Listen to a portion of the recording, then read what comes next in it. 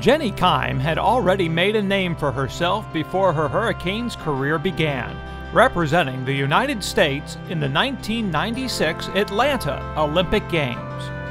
Competing for Coach Randy Abelman at Miami, Jenny quickly established herself as one of the nation's best collegiate divers. In her career, she earned 2 NCAA titles and 6 All-American honors. Twice she was named Big East Conference Diver of the Year. In 1998, 99, and 2000, she earned All-American honors on the 1-meter and 3-meter boards.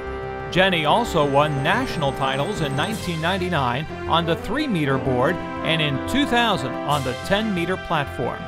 In 1999, Jenny was named NCAA Diver of the Year. In 2000, she went back to the Olympic Games in Sydney after qualifying first in the 3-meter at the U.S. Olympic Trials. After her competitive diving career ended, Jenny turned to coaching and is presently the head diving coach at North Carolina State University. Tonight, the University of Miami Sports Hall of Fame welcomes another Olympian into its ranks, Jenny Keim Johansen.